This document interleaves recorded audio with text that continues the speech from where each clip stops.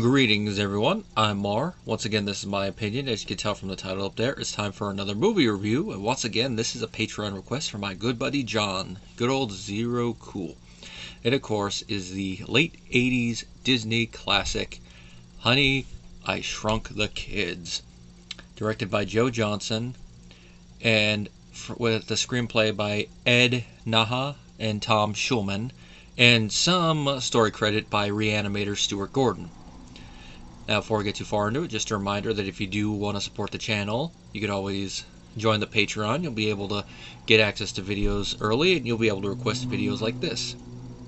Now, Honey, I Shrunk the Kids. I know some of you are going to look at me and go, what? But this is a film I actually don't remember watching as a kid. I'm sure I probably watched it at least once or twice, but my memory of it is like... Now, I do have memories of certain scenes from this movie, like the kids riding on the bee, and that's because those scenes were used at the beginning of the wonderful world of Disney in the late 90s. If you watched my Christmas specials video I did a couple years ago, you've seen some of that in the B-roll footage that I used. Now, however, I did watch the first sequel, Honey, I Blew Up the Kid, I believe is what it's called, a lot when I was a kid. It kind of made my impression of Vegas what it was, and it's a film I remember enjoying. I'm actually thinking of making that the follow-up review to this one, but we'll see how things go. And a couple times in my late childhood, I did watch the direct-to-video sequel, Honey, We Shrunk Ourselves. Hold on, I'm closing my window. Just make sure no noise gets out in the back. Now, that one, I haven't seen in a long time, but we'll see how it is. And that, if I remember correctly, is one of Rick Moranis' last films before he retired from Hollywood to go raise his kids. Let's all have a round of applause for good guy Rick Moranis, stepping up and actually being a good dad to his kids. Now, Joe Johnston, he's had quite a career in Hollywood, but this was his debut film. Before this, he mainly worked in the special effects department. Why does that sound like another director that got his start in the 80s? Seems to be a pattern. Now, he did a great job on this. He got good performances out of the characters, especially the kid actors. He handled the special effects well and meshed them together and actually seemed realistic. His success in directing this film was actually what got him his next film, The Rocketeer, which is a film I haven't seen in a while, but I remember enjoying. And of course, we all know what Joe Johnston did after that. You know, he did Jurassic Park 3. He did Captain America, The First Avenger. I'm trying to remember them off the top of my head. There's a couple more in there I'm forgetting, but those are some of the big notes there. He's done some more films than that, but those are just some of the highlights. I think he did Jumanji as well. I mean, I could be wrong on that. Of course, Ed Naha and Tom Schulman.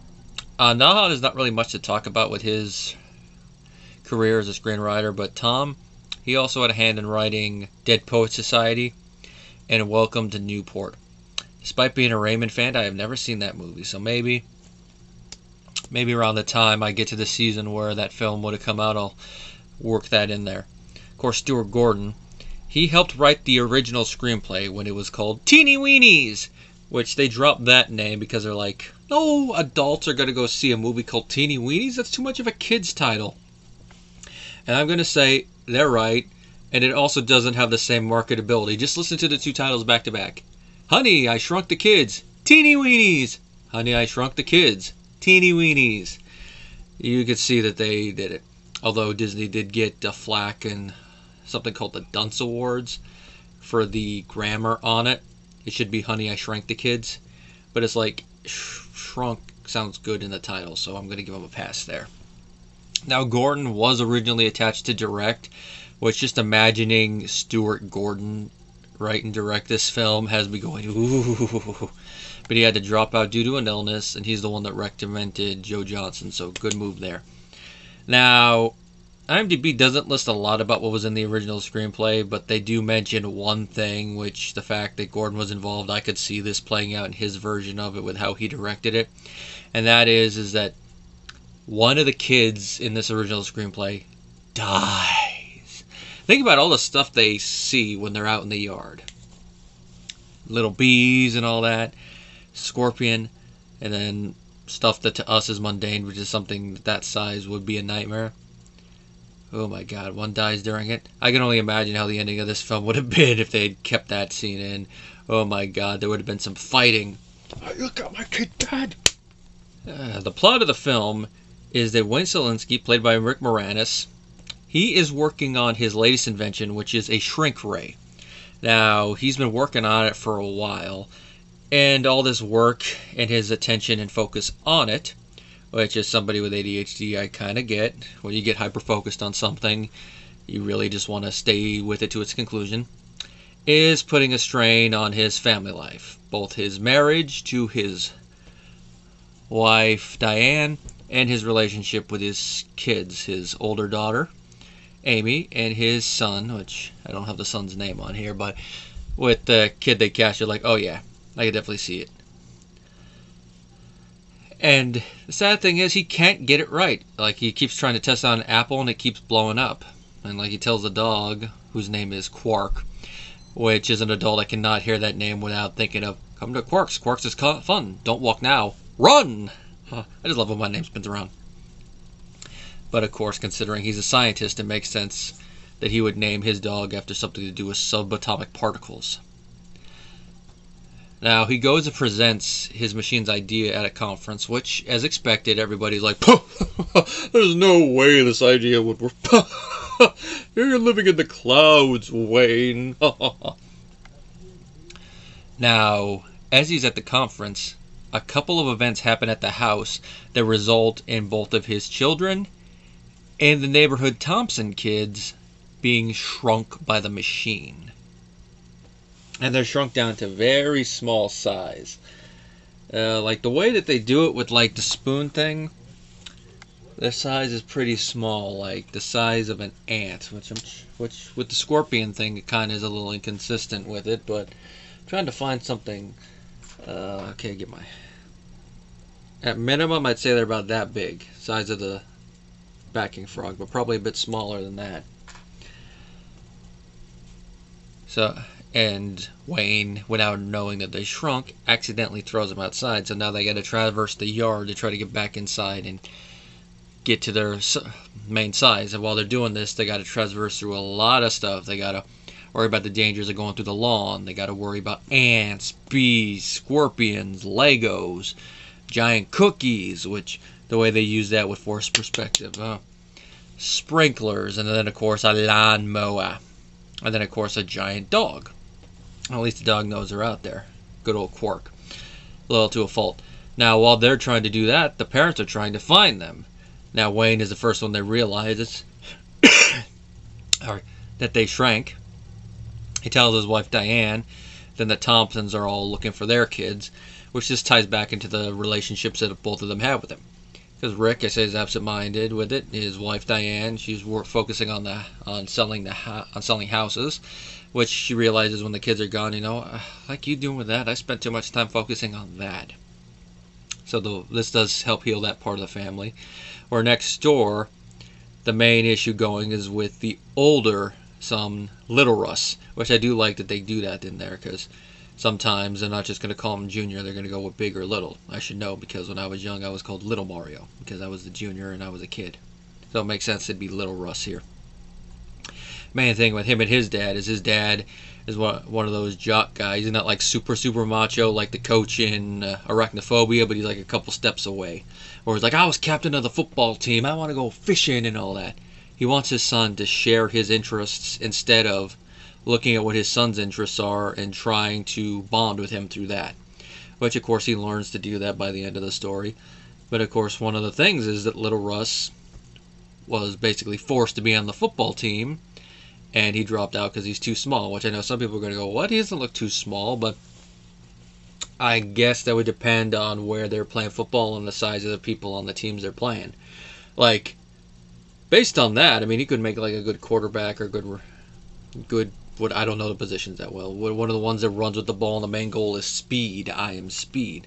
But even then, if everybody he's playing against can run pretty fast and they're built like me to where they tackle the crap out of you and you have to fight the temptation to go, Gar!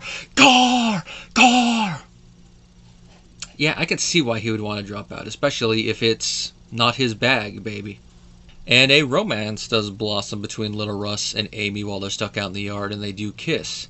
It's a nice little moment. It does feel natural with all they're going through, saving Amy, helping one another, talking a lot. And it makes you wonder like how the romance is going to blossom throughout the next couple of months and years as things go along. And by the end, we actually do see a little bit of it when it comes to Thanksgiving, which I'm like, well played, well played. Now, there is a couple little jokes that I don't know if they would put this in a kid's movie nowadays, given how Disney is, but it's nice for the late 80s. Like with the CPR, which is another thing, one thing I said about Russ saving her life. Or it's like, where'd you learn to do that? French class. That's one of those jokes you'll watch. Ah, ah! And it does come up again at the very end because the little one finally gets the joke. Took him a while, but he finally got it. And the special effects for this film, great. Now, I will say, maybe it's because I watched it on Disney Plus and it's in the HD high-res version, but you could see some of the matte framing and all that, but I feel that adds a little bit to the charm of the film, and to me it actually holds up a little bit better than some CGI stuff, but that's a whole other thing and a whole other video I don't want to get into. But seeing how they did the matte work, the forced perspective with the cookie, the combination of on-set creatures, and then of course post-production work when it comes to the ant and the scorpion stop motion or go motion. It's hard to tell sometimes in this era which they're using. All come across and make it great. And of course, watching the scenes when they're out in the grass, it's like, holy, they did a great job recreating this. And of course, they filmed it at Churubusco Studios, which is where Total Recall and The Hunt for Red October were filmed down in Mexico. So they had a good amount of room in order to build these sets. And then when they're interacting with a lot of the small stuff, like when they're thrown in the garbage or when they're knocked into the flower and all the pollen gets on them, I'm watching, I'm like, I wonder how they did that.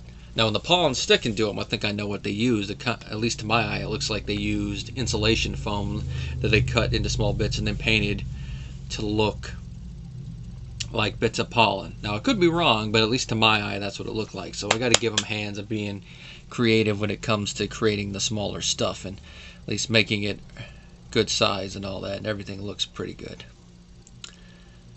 Now, another thing is like the scene where Nick, that's the son's name, he drops into the bowl of Cheerios.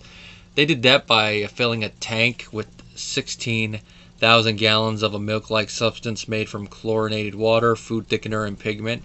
And then the Cheerios are made from tractor inner tubes, which are 12 feet in diameter and coated in foam. Probably that foam I was just talking about, that insulation foam, because that has the right look. So, you know, creativity right there. And like I mentioned, the forced perspective in the cookie to make it look bigger. The only other thing to mention from the trivia section, and this is more from the goof section, is that the whole thing about the ant being a baby, technically that concept is incorrect from a biological standpoint, because baby ants don't look at like our common set of ants. They look closer to maggots. Now, perhaps this is a freshly hatched scout, so he doesn't have full loyalty yet. Maybe he's just getting confused and decides to help the humans for her own reasons. And perhaps when they call it a baby ant, it's just Nick being facetious and not knowing what he's talking about, and calling it a baby because it's a fresh one. It's one of those things you look at and go, maybe.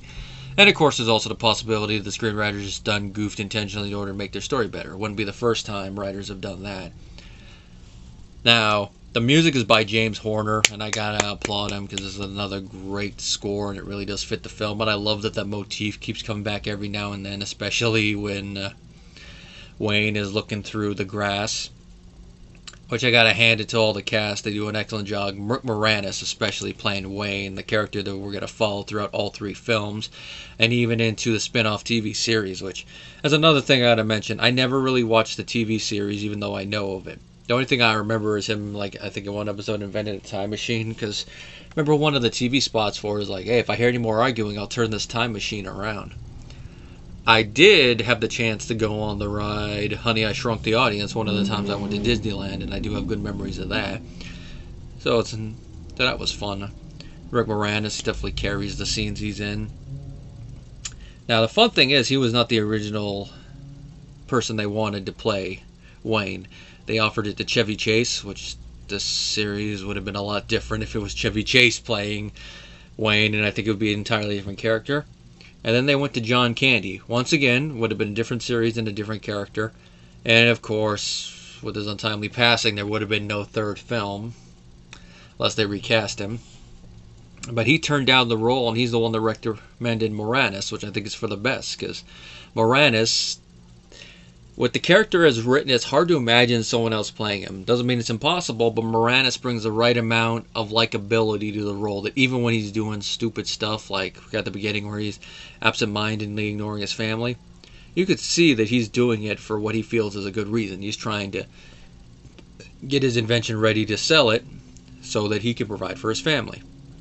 And then, of course, Marcia Strassman, who plays his wife Diane, they do have a good chemistry. You can see why they were married and how they're... Sorry about that. You can see why they are at a little odds, but then they come back together by the end. You definitely believe Amy O'Neill as their daughter and the other actor as their son. Matt Frewer does a pretty good job as Big Russ Thompson. You can see why he's at odds with Wayne, especially that scene at the beginning. It's Saturday morning! All the way through the rest of the film, you can see why they have tension between them. But then this does help the families come together, especially when Big Russ at the end decides to be a guinea pig, essentially. I'm not going to go into any spoilers other than that with it, but if you've seen the film, you know what I'm talking about. Shows he does have the cojones, and like I mentioned before, he does come to terms with his son, and by the end they are on better terms. So the whole film, it's about the two families repairing their relationships with one another, both in the families together and the individual families reconnecting. All in all, this is one of those films that I really do wish I'd watched this film more as a kid if I didn't, because like I said, I have no memory of it, but it doesn't mean I didn't. It could be that I was so young that I don't remember watching it. Like, there's no memory up here. Like, apparently I saw Beauty and the Beast in theaters when I was a youth, but I have no memory of it. The first Disney film I have a memory of watching in theaters is The Lion King, which would have been in 1994 when I was 5, which makes sense. Most of the memories I have are from 5 onward. There's a couple from before or around that same time, like my first memory of watching Star Wars. But if I did see it, no memory of it. Nah, I don't remember how old I was when I saw the sequel, but I do remember I did see it. Which, of course, like I said, the sequel will probably be the next video that will be reviewed.